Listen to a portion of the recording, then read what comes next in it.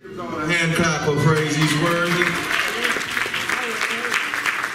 Every now and then God will send someone your way. It's just to bless you and it's to bless them also.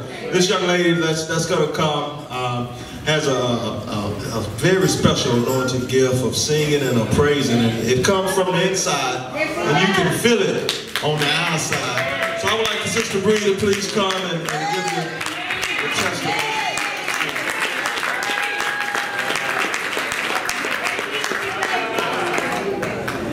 Hello, Greater Love. Thank you for having me here and welcoming me as family. I'm so grateful. I told this to the whole congregation at the other church, but the very short of how I found my way into Greater Love was a long time ago, right around the time when I was feeling on my heart, God was putting on my heart that I should quit smoking. I used to smoke cigarettes. And he was like, you gotta lose the cigarettes or lose your voice. You know, I felt that. All right. Yeah. And I wasn't going to church at the time, but I did have a neighbor that lived up above me. His name was Dave. And Dave had stage 4 emphysema. And Dave couldn't really walk up and down the stairs, and God put it on my heart to go up and visit Dave. And Dave used to do stained glass work, so one day we would go through all of Dave's stuff and I would help him carry it down the stairs because he was a bit of a hoarder. He'd keep a lot of things. And so we were going through his stuff and there was this picture. And it was so beautiful, and it was all sectioned out to make into stained glass with pencil. And it was Jesus, and there he was, and he had his head down, bowed, and he was in a river. And then there was John the Baptist next to him. John the Baptist had his hand up to the sky, and he was praying, and it looked just like that. And I said, that is the most beautiful picture. Could I please have that? And he said, sure, whatever, take it. And I did, and I kept it with me. And a little while later, a friend gave me a Bible. Then I would keep it in my Bible, and I'd put it on the wall everywhere that I went, because I was trying to find a place to settle. And I put it on my wall, right above the Bible.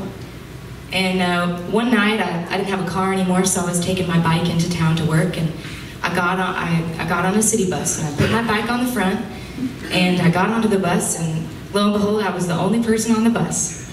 And so I started talking to the bus driver to keep her company, and so she could keep me company. And she said, you know, what do you do? And I said, well, I'm a singer-songwriter, and I sing, I play guitar. And she said, oh, well, sing me something.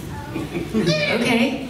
And I started singing her a song that I had made up, a gospel kind of tune that I wrote because of my love for God, but I didn't put a name to it yet. It wasn't Christ for me when I wrote it, but I started singing her the song, and then she fell right in a step, and she started singing it back to me.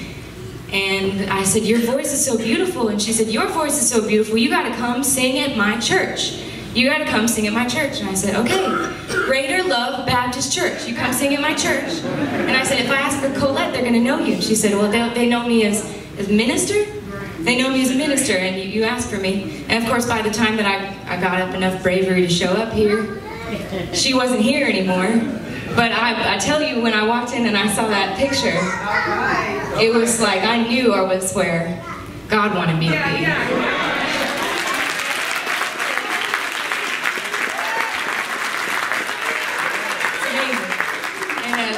This is the song that I sang to her, and it's something I made from my heart. Well, when I wake so early in the morning, so early in the morning, so early in the morning, when I